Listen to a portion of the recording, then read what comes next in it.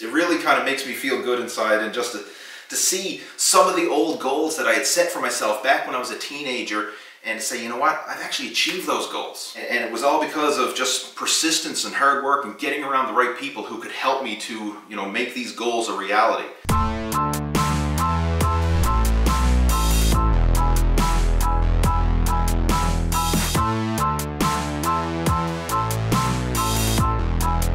Hey there, how's it going? It is your muscle building coach, Lee Hayward, and today I've got something really cool to share with you.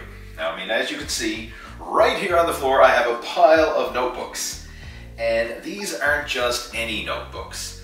These are copies of my old workout journals, my old goal-setting journals. How I ended up getting these was my dad is actually in the process of doing renovations over at his house, and he was stripping out the closets and stuff like that, and he came across this box of books. And when he seen it, he said, oh man, you gotta give it to me. So he brought it over just a couple days ago, and I've been going through these books, and it's brought back so many memories. Some of this stuff, it's like this right here. This is the handwritten notes for my very first bodybuilding book that I wrote back, I think I started this in 1996, and it was for a fat loss program that I had called Living Lean. And this is the first draft of Living Lean, where I was writing it out, handwritten. Because back then, I never even had a computer. I didn't even know how to type. So I started my very first draft, writing it out by hand, and then I got access to a computer and typed it out. So it's awesome to see. What else we got here? Just some other goal setting books. This is a goal list that I had written for myself back in 1998, November 18. Just go over and have a look at some of this stuff. I had a goal. I wanted to earn $250,000 a year. That's a goal that I set for myself back then.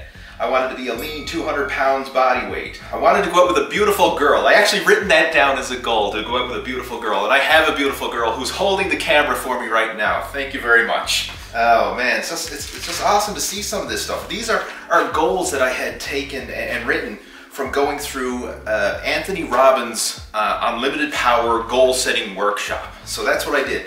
And I've done that workshop multiple times. You know, I started doing it as a teenager in high school. I did it, I think I pretty much redid it every year throughout high school, throughout my days in college. I used to redo it in my 20s. But that's where I got started, writing down some of these goals. And some of this stuff I've achieved, like, you know, as I mentioned, the financial goals. I've actually achieved those financial goals, which is really cool. I've achieved the girl goals, which is behind the camera there. I've achieved the bodybuilding goals, so it's awesome.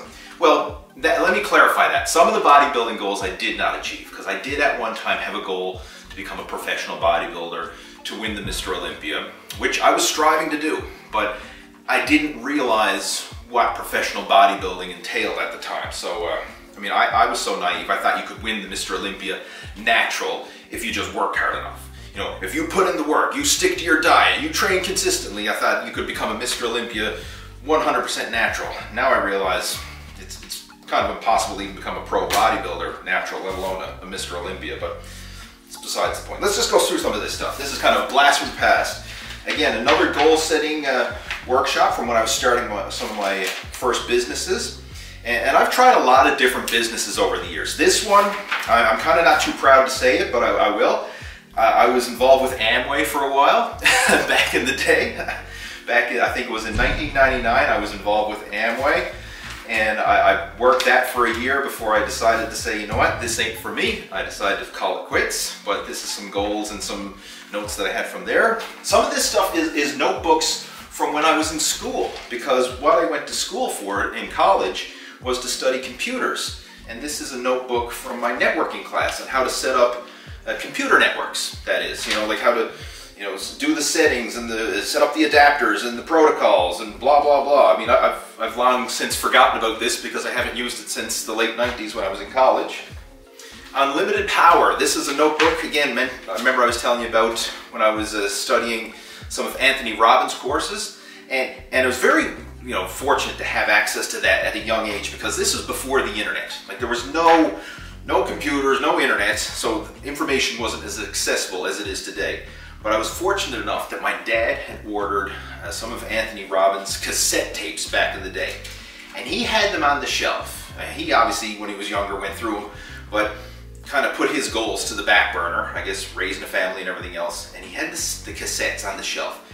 And I took the initiative to go listen to those cassettes. And I can remember listening to them every day. Like before school, every morning, I would listen to an Anthony Robbins cassette tape. And I did that day after day after day until I literally wore out those cassette tapes. But I was going through it and kind of trying to program my mind with this positive information of being a successful person, of goal setting, of having a vision for my life. Not just kind of going through the day-to-day motions of, you know, go to school and then go, you know, get a degree, get a job, and just go through the plain old motions. I wanted to have some more substance to my life. So that's why I was really passionate about doing these different goal-setting exercises, having some vision, and I was committed to it. I mean, I wrote those goals down, and when I'm looking through it, a lot of these goals I've achieved.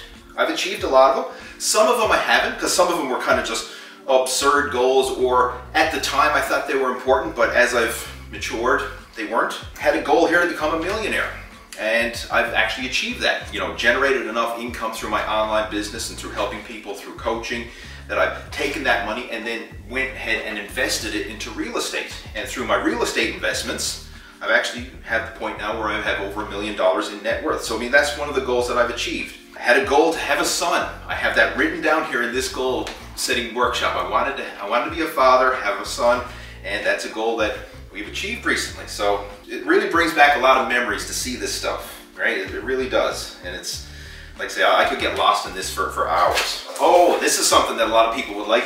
This is a diet log from one of my first bodybuilding competitions. Back in the day, there was no fitness, like MyFitnessPal. There wasn't, you know, online trackers for counting your macros. So what do? We use pen and paper. And here's some of my diets. Let's check this out. I'm pretty sure this was back in the late 90s, maybe around 2000. Protein shake with 2 scoops, 1 banana, one slice of turkey breast, 1 potato, a bowl of mixed vegetables, and I have the macros all added up there. For my snack, I had a meal replacement bar and an apple.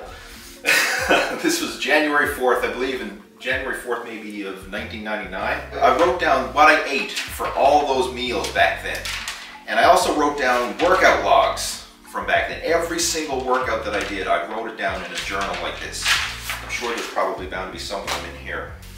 Oh, I can remember this. This was a notebook from one of the first business projects that I did back in around 2000, 2001.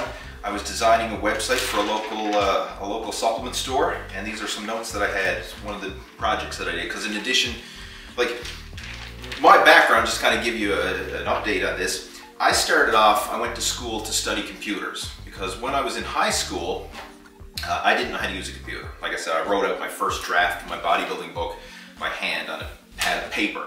So in high school, I went through not even knowing how to use a computer. So right after high school, I said, you know what, I need to learn computers because I think this is kind of going to be the way of the future, which that was a pretty good prediction because it kind of is. You're watching this on a computer or some sort of electronic device connected to the internet. So anyway, I said I need to go study computers. So I went to college and I did some basic computer courses, just learned how to type, learned how to use like Microsoft Office and PowerPoint and all that stuff, learned the basics.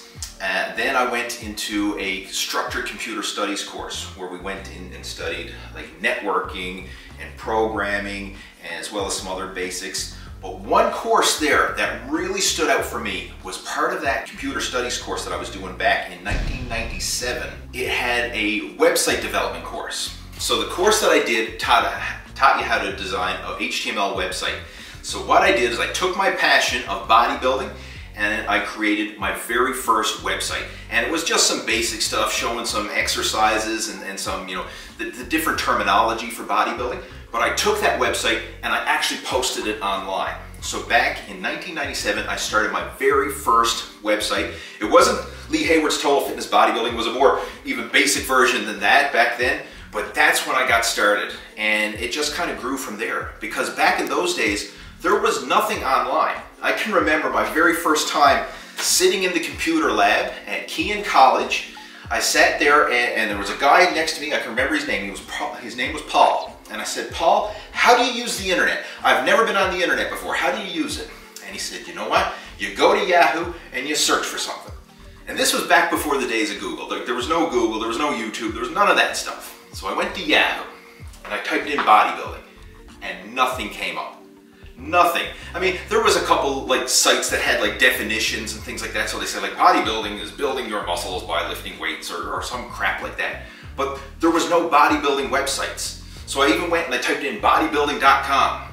Nothing. Nothing came up. I mean, it was like literally, it was just, imagine going to the internet and typing stuff in and nothing is there. Like that's where it was when it came to bodybuilding and fitness. So when I started my very first website back then, I was getting a lot of attention and attraction, even though it was a very basic site, because anybody who worked out, anybody who had an internet connection, they knew who Lee Hayward was back in the early 2000s because I was one of the few sites out there. So that's how I got started. I was literally a pioneer to this whole online bodybuilding fitness industry, and it just really snowballed from there. But it's awesome to go back over some of this stuff and to just see where it's all came from and how it's evolved over the years. Because I mean, I went from being one of the very first bodybuilding and fitness websites online to now we have an industry that is just exploding. I mean, there are thousands, if not millions, of bodybuilding and fitness websites out there, and it's just crazy to think where it's going to be in the future. But anyway, I just kind of wanted to share some of this because it's just a really cool trip down memory lane. I mean, it really kind of makes me feel good inside, and just to see some of the old goals that I had set for myself back when I was a teenager, and to say, you know what, I've actually achieved those goals. I've achieved those. And it was all because of just persistence and hard work and getting around the right people who could help me to, you know, make these goals a reality. So I hope you enjoyed this video. It was a lot of fun putting it together, and I'm so thankful that my dad actually found these books and brought them over to me, because I thought they were long gone, you know, maybe thrown in the trash and lost forever. I mean, I had no idea that he still had these stuffed away in a cardboard box down in the bottom of the closet. So when he brought them over and I could just go through them, I mean, it brought back so many memories and so much emotion of like where I've been and stuff that at one time was just a dream or a goal or a vision that's now part of my day-to-day life. And it's just, you know, it's exciting. It's exciting to see that. And I'm looking forward to the day where maybe like in 20 years from now, I can look back at the goals that I have for myself right now and look back at those goals in the same way that I'm looking back at these goals that I just shared with you. So again, if you enjoy this video, please give it a thumbs up. You know, post any comments or feedback down in the comment section below. I always love hearing your feedback and having a discussion with you. And if you'd like to see more videos like this, videos where we're talking about more than just bodybuilding in terms of, you know, working out and nutrition and stuff like that, but getting into some deeper topics, you know, things of like personal development, improving your communication skills, goal setting, and becoming the best version of yourself. If this is something that you're interested in, hey, let me know down in the comment section below, and I can make more videos about this. I mean, there's so much more that we could talk about besides working out and nutrition. I mean, there's a whole world out there of other areas and other topics that are directly related. I mean, I think building your body, bodybuilding, is the foundation. But again, there's so much more. You know, building the best version of yourself, total fitness bodybuilding. That's what I refer to it as. I think there's so much more, and I would love to talk about it with you. But again, if you would like to see more of this, let me know down in the comment section below, and we can discuss it down there. I hope you enjoyed it. Have yourself a fantastic day. If you haven't already done so, click on the subscribe button, hit the notification bell so that you can stay up to date with all my latest videos. And I look forward to talking to you in my next video. Take care. Over and out.